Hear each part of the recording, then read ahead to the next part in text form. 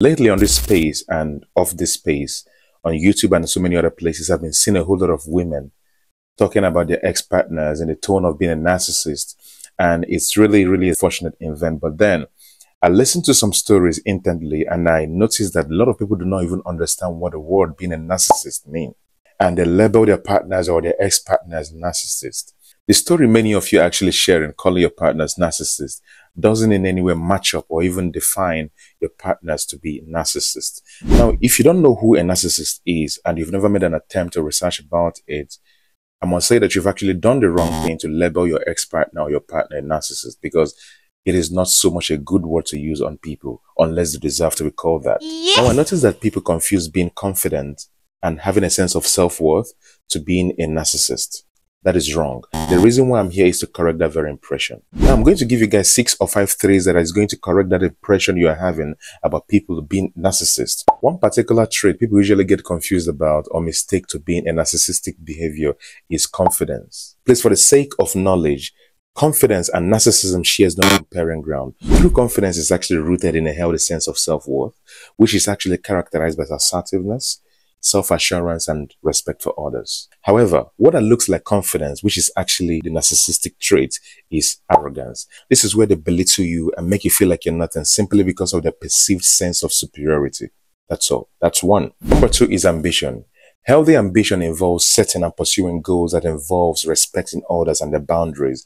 But what that looks like a narcissistic trait there is ruthlessness. Now, narcissists also have goals and objectives that they want to achieve. The difference between a narcissist and somebody who is actually nothing close to being a narcissist is that a narcissist is ready to exploit you to achieve their goal. A narcissist is ready to achieve their goals at all costs, disregarding moral and ethical considerations. Number 3, assertiveness. Now, assertive individuals can actually communicate their feelings, their opinions respectfully to their partners without being a threat to the relationship or the marriage. Now, the narcissistic trait that looks like being assertive is domineering behavior.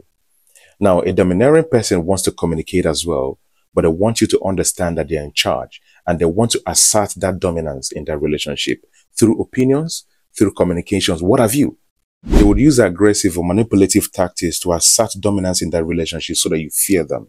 Number 4, self-care. Self-care often takes the shape of being self-centered. Sometimes it looks as though you're actually selfish because it has to do with yourself. You often get absorbed by you and get consumed by you. It often looks as though you're actually putting the other person aside to take care of yourself. Now, the trait that looks like self-care that is actually narcissistic behavior is self-centeredness. Now, narcissists always prioritize their needs and desires above every other person, disregarding the feelings of the person that is actually with them. They may exploit others, manipulate others just to fulfill and have their own desire come to them without considering the consequences or whatsoever. That is a narcissistic person for you. Number 5, setting boundaries. Now, when I say setting boundaries, a lot of you will actually misunderstand me by saying, no, we don't have to set boundaries in relationships and marriage. Hello? Hi. When I mean setting boundaries, I don't necessarily mean that you have to start being so private with yourself and you don't have to involve your partner and all that. No. What I mean by setting boundaries, I mean setting healthy boundaries that leads to healthy relationships and a long-lasting friendship.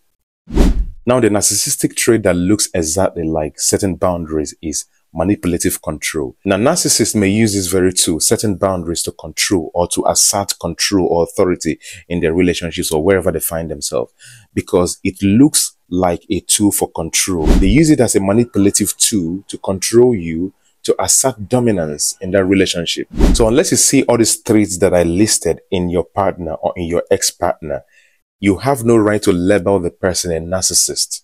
Please, it's a very strong word. Unless you see them possess this very trait that I explained to you right now, they are nowhere close to being narcissists. I read a lot of people's stories online here, and it has nothing to do with being a narcissist or narcissism.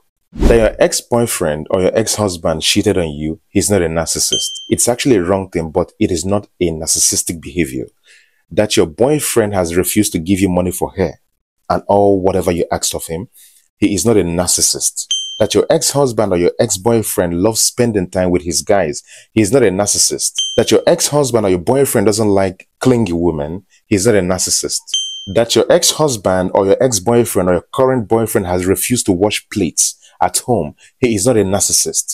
That your ex-husband or your ex-boyfriend or your current boyfriend shouts at you when you do the wrong thing, he is not a narcissist. Being a narcissist is much more than having self-esteem and being confident. It is actually a psychological condition that is actually a threat to others, and it is only best you distinguish it properly and don't confuse it with personality traits.